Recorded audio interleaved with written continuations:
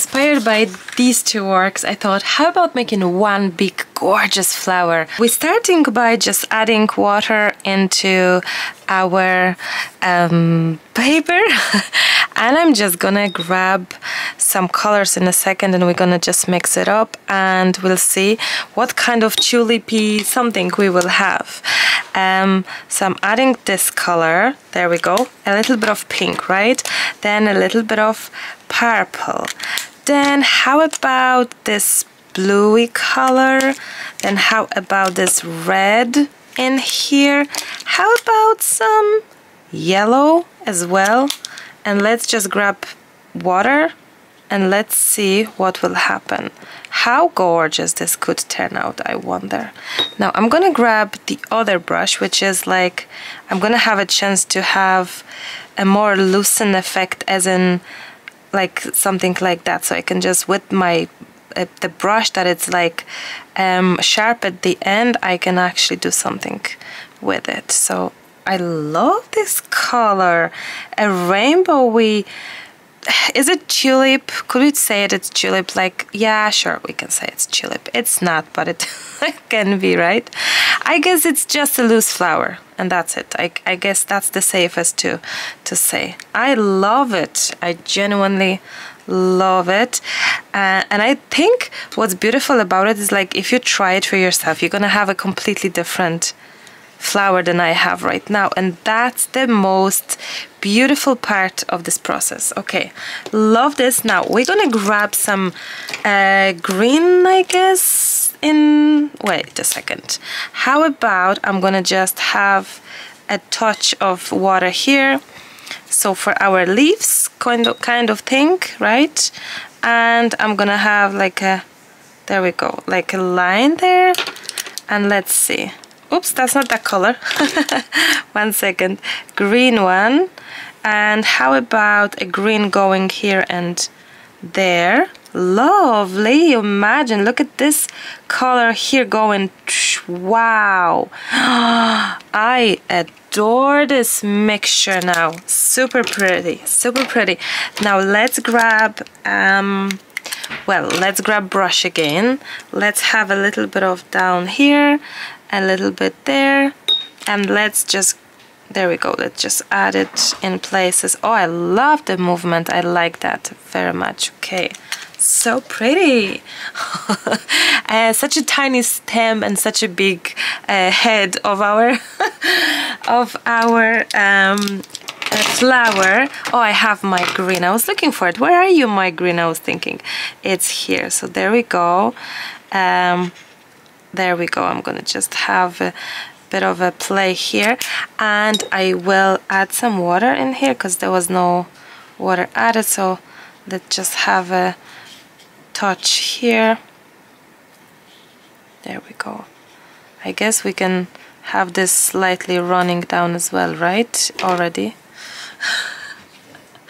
Oh, I love it so much. This is such a gorgeous idea to just loosen up and just go for it. And it's my first flower of this kind, as in a color, the size, what I'm doing right now, even like now creating these very weird leaves. Do you know what? Just, I think you have to just sit down with the brush, sit down with your things and just go for the strokes and just do it. That's exactly what you have to do. You just have to start painting, you know. You can't just sit down and hope that things will magically be, you will learn them just by looking at tutorials of mine or other people. Like, stop looking at the tutorials, pause it, get your supplies out, please. And I promise you it will pay off. You will completely love it. Look at it. It is so stunning that I'm really stressed of what to do next, as in, should I dry it? Should I leave it to dry itself? Should I doodle on it? Should I leave it as it is? I honestly don't know. I never done flower like this. I'm not even sure it looks like a flower, right? But it's so gorgeous. It is such a gorgeousness thing. I just love it. I think what I would probably do is I'm gonna doodle and just outline when everything is dry. But I will leave this to dry naturally, so the color is not gonna be moving. And yeah, I'm gonna be back to you in a few minutes.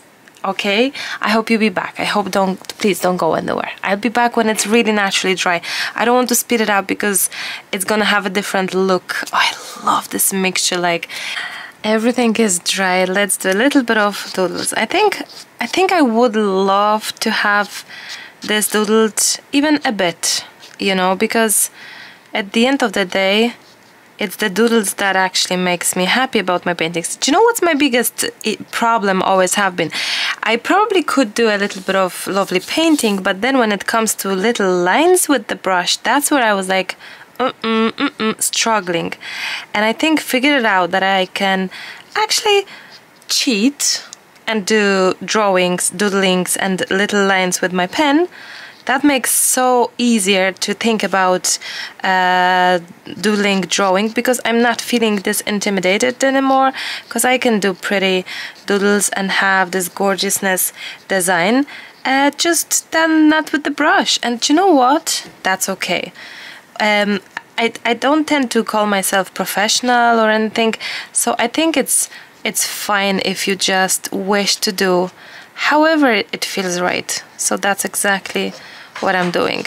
It feels right to just have a doodles with my pen. I love my pen, so why not? So that's what I'm doing right now, doodling.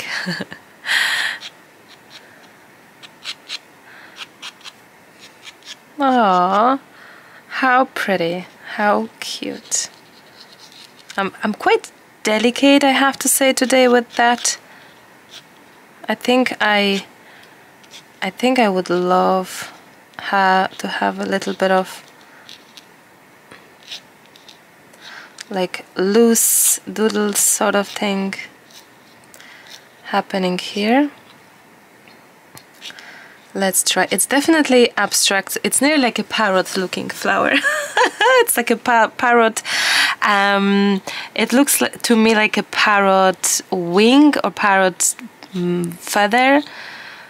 Okay, I love this. Do you know what? It is abstract. It is mine. It is gorgeousness, and I would love you to try it. So please do. Promise me that you will try it. And it's so funny because after, I'll show you. After I finished this video, I really wanted to do something else, and I've done this one.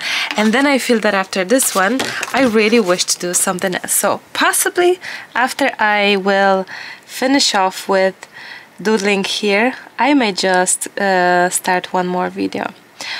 So I really love this. I'm gonna do a little doodles here. I hope you can see on both cameras. A little doodles here in that. There we go. There we go. There we go. Now, how pretty is that? There we go. Now, doodles always make a huge difference, you know. And I'm right now in this moment that I'm thinking, Marta, don't destroy it. Marta, don't overdo it. Don't overthink it. Just be mindful of what you're doing, because you're just stepping in the very delicate moment where it's like too much. It's gonna be too much. I think I'm done. The only thing I'm gonna do is being here a little bit, maybe finish that a little, and that's it. I think I just love this quirky flower. It is so fun. I'm gonna repeat it, maybe change the design, maybe, I don't know, maybe come up with some other sort of shape for that flower. Whatever I'm gonna come up with, I just totally love it. You know what? I just love it. I hope you like it as well. But the mixture of this color is phenomenal. Like, you would not redo it if you even try your best. It's never gonna be exactly the same. It's such a big surprise of the pigment, and I love it. Okay, I think I'm I feel I'm kind of done with that here. So yeah, am I? I think so. Closer to the center, closer to the center.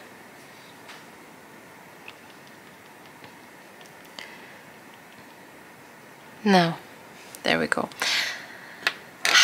I just love it so much. Thank you so much, my friends. There will be no background for this one. I think I'm gonna leave it as it is because it's so gorgeousness. I'm just gonna take the tapes away because I probably will use them again. Sure, why not? Sometimes it's impossible and sometimes it's totally okay because they are workable. And there we go. Oh, I love this. It is so cute. Okay, where are you going? That's it, my friends. Thank you so much for watching. I really hope it was inspirational little tutorial for you with the quirky flower. Let me know your thoughts. Let me know what do you think. Happy crafting and I'll speak to you soon. Bye.